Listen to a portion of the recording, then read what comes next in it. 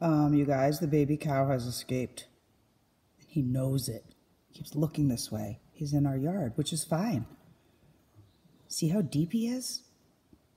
He somehow crossed the fence. Can you see that little yellow bip in the same square as him? See it over there to the right? You can see he's on this side of the fence, or she. And then, look how deep he is. He's supposed to be over there with Mom and Dad. And he keeps looking over here. What are you doing? What are you doing? Did you escape? Are you afraid to go back over? Huh? Yeah, I see you. I know. We'll be friends. I'm going to come out and check you out. Okay, so today, there we go. These darn cages on the windows that we'll be getting rid of today. I'll have a much better view of my neighbors. Uh-oh. Are you okay, bud? All right, I'm going to go outside and see. All right. So, do you want to come with me? All right, hold on. Let's go. My glasses are on.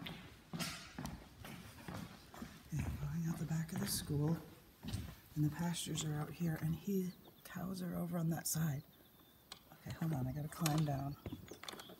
Don't get dizzy now. There's a lot of junk out. This is all the scrap metal, in case you're wondering. Yeah, there's the teacher desk. That was inside the school, so that's another project, is getting rid of the scrap metal. Okay, now, I'm gonna cut through. There he is.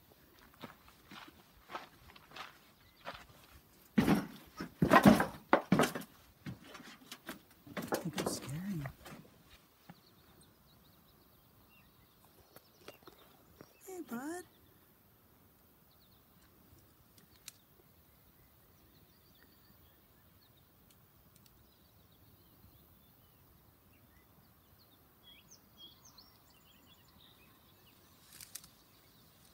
Oh my God, here he comes. Are you coming to say hi?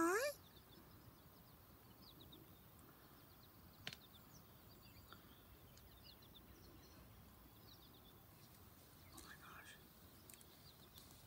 He's gotten a lot bigger. Okay. Wow, those things are huge. Uh-oh, I think he's stuck on the other side of the fence because it's electric. Oh. Yep. Are you okay?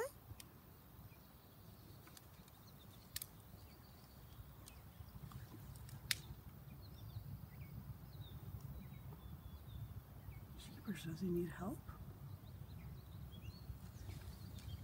There he goes. Definitely on the wrong side of the fence. Oh, snap. Might be time to meet the neighbors.